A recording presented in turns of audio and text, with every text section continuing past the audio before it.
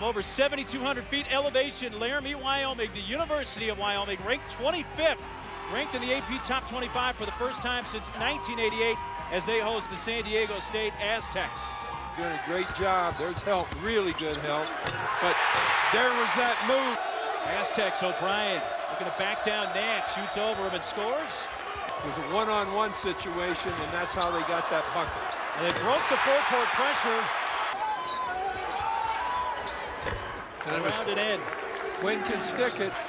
O'Brien trying to back down Nance. Angelo Chol fouled and one. Backing him down, gets in the lane, shoots over him and scores. From the corner, three, good. Was excellent. I mean, Shepard can't finish, but the second time does so. With that kind of pressure. Good pass, really good look. Shepard gets it to fall. O'Brien did a great job drawing the foul. Don't ever shoot off that opposite foot. Quinn the jump stop and banks it in. Spencer on the baseline. Hankerson. Quick three put up left side in for Hankerson. Pass and cut in the same direction with the ball. Pope knocks down a three. The freshman Malik Pope. Jumper from O'Brien. Banks it in. O'Brien defended by Nance, a nice spin move, and O'Brien has 4 points already in the second half.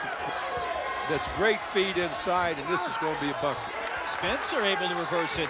Yeah, I'm sure many people are familiar with him as a broadcaster, but may not know he played basketball here at Wyoming. At least on every possession is important. Hankerson had hit his first 2 threes, missed that one, but that one is knocked down. Just standing on the block. 18-footer for Quinn, knocked down. Nice delivery. Shot clock would have expired had it not been taken away by O'Brien. In the corner, three, launch, good. Open three, and that one is hit by Dakari Allen. San Diego State has a little advantage in every category.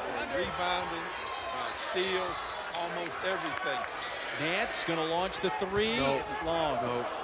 Little battle underneath, rebound by Allen, and the foul with just 3.3 seconds left. And San Diego State is going to end the Wyoming 13-game home winning streak and also give them their first conference loss of the season.